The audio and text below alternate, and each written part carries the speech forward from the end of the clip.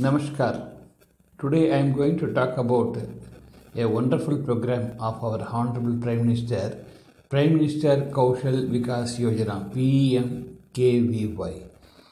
This scheme was approved by the Cabinet on 20th March 2015 and on 15th July 2015 it was implemented throughout the country. It has a very large outlay of about 12,000 crores and they are planning to train and develop the skill of our youth ranging in the age of 18 to 35 years. According to the World Bank report, the main reason for unemployment is a lack of skill. So, our Honourable Prime Minister has devised this wonderful scheme. It is being implemented by the Ministry of Skill Development and Entrepreneurship. The Honourable Minister who is in charge of this wonderful program is Mr. Rajiv Pratap Dudi. This particular scheme is implemented through National Skill Development Corporation. There are so far 527 training centers situated all over 27 states and about 40.5 lakhs youth have been already trained and around 5 lakh youth are undergoing training in this wonderful program, PMKVY. There are various types of training covered in this program. It is done through public-private partnership. The government appoints training centers, authorized training centers, to impart training and to develop the skill of the youth. The various methods of training is first is short-term training. Let us see what is short-term training. It is meant for the people, the youth, who do not have any skills, who do not have any prior knowledge about the skills. To develop such youth, these short-term training courses are conducted in the area of, say, such as tailoring, carpentry, plumbing, electrician, like this type of courses are there. And the period of the course is prescribed and it is uniform all over the India. The next type of training is called recognition of prior learning skill. In this recognition of prior learning, people who are the youth who have already have some knowledge on tailoring, carpentry, plumbing, electrician, air condition maintenance, baking, food processing, who already have knowledge, who have already been working in unorganized sectors. Those people, they can go to the training center, they will be assessed about the present knowledge and then their skill will be enhanced through additional training.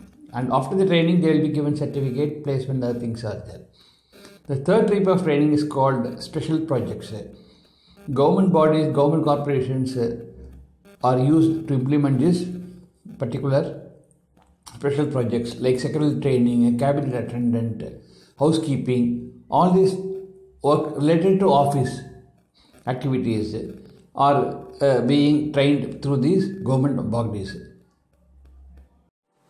As we have seen that these training programs are done through public-private partnership, this training for the development of the skill of the youth is done through authorized training centers. Any person can start a training center, but there are certain norms. You must have this much area of square feet. You must have a library, Wi-Fi facility, classroom, overhead projector, drinking water, air conditioning. All these norms are specified by the government according to the type of training to be imparted by the training center. Once the training center fulfill all the conditions and they are empaneled, then it is their job to mobilize the youth to impart training to them and also to ensure placement after the training by giving provided certificate. In certain cases, they have to arrange loan through Mudra Bank also. So, you see, our Honourable Prime Minister has taken such a wonderful scheme for the development of the youth of the country, which will ensure overall development of our economy. And finally, this is having a wonderful monitoring cell. The monitoring cell job is to ensure that the training centers are properly imparting training, whether the students are attending classes regularly, and there is no chance of duplicacy because every person who undergo training in this scheme must have an Aadhaar card and there is no possibility of manipulation of numbers of those who are undergoing training in this PMKVY program. PMKVYofficial.org is the official website for this program. Anybody who is interested to undergo training has to apply online along with Aadhaar card, and they will be alerted to the nearest training center for the type of skill which they wish to get trained. And we have to thank our Honourable Prime Minister for implementing this wonderful scheme.